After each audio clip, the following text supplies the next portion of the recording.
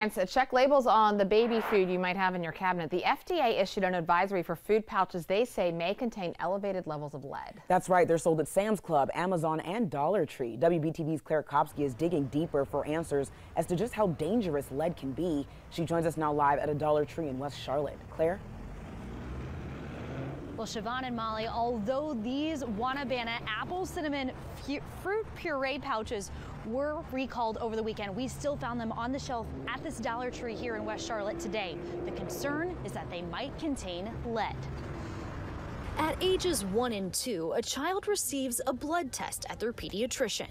For some kids in Western North Carolina, that test recently revealed a parent's nightmare. That data comes back to us, and we use that to look at those that might have elevated lead levels, and then again conduct those investigations of the home to really help the family identify other sources that might be resulting in those elevated lead levels.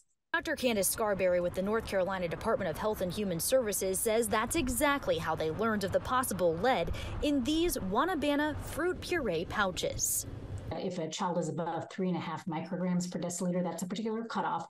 Because every child is different, there's no way to know how many pouches they would have to eat to show symptoms. The concern with lead is the long-term effects. In the long term, it has been shown to impede development, particularly cognitive development as well. And so it's really important that we track and assess that, especially in our younger children who have higher risk.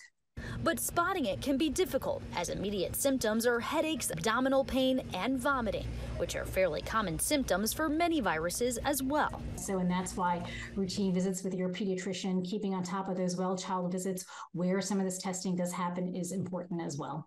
It's testing that other families did that led to a recall of this apple cinnamon WanaBana fruit pouch. Your family has this product in their home, do not feed it to your children, dispose of it, and talk to your provider about further lead testing for your child.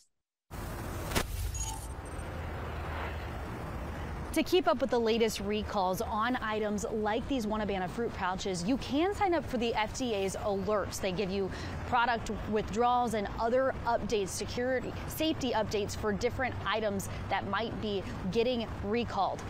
If you want to keep up with those updates, you can sign up for them on the FDA's website. Molly and Siobhan, this is something that every parent should know about. We'll send it back to you. Incredibly important information.